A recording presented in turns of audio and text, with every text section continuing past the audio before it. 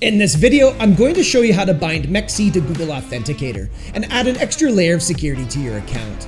If you're still relatively new to Mexc, I do have a step-by-step beginner tutorial, and I'll leave a link for that video in the description down below for anyone that might find that helpful. If you end up getting some value out of this video, don't forget to leave me a like and hit subscribe for future content. Let's get into the video. It's always a good idea to add a second layer of security to your account, such as Google Authenticator. If you don't already have the app, you can get it for free right here on the Google Play Store, and you can also get it for free on the Apple App Store. Just simply download and install the app. To bind Mexc to your Google Authenticator app, simply come right up here to the top right hand side of the screen and hover over your profile icon. From this drop down menu, click where it says security. And this will bring you over to your security page. And you'll likely be getting a pop-up right here where you can enable Google Authenticator. You can also use SMS verification, but I don't typically use that just with all the SIM card scams going on in the world right now. Google Authenticator for me is a much better option.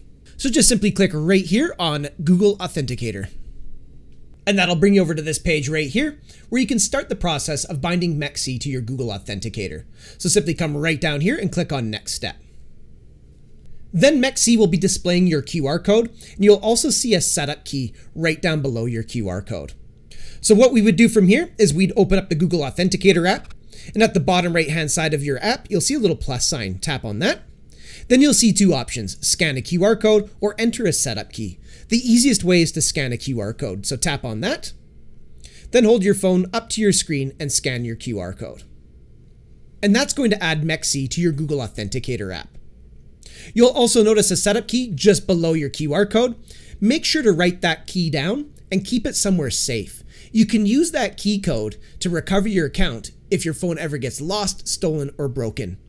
If for whatever reason you can't scan a QR code, you can tap inside your Google Authenticator app where it says enter a setup key. Then give your account a name and enter your setup key, which is located just below your QR code, and then tap on add. Once that's complete, click on next step. On this step here, Mexc will be reminding you to back up your key in a secure location. So if you haven't already done that, now's a good time to write that down and keep it somewhere safe. You don't want anybody getting their hands on that. Once you're done doing that, click on next step. On this page here, you're going to have to put in your login password to your Mexc account. Then you'll need to request a code to your email by clicking right here on Get Code. Once that code arrives in your email, you'll have to enter it right here. Then down here, you'll have to enter in your Mexc 6-digit code found within your Google Authenticator app. Once you enter in that information, simply click on Enable. Once you click on Enable, you'll be brought back to your security page.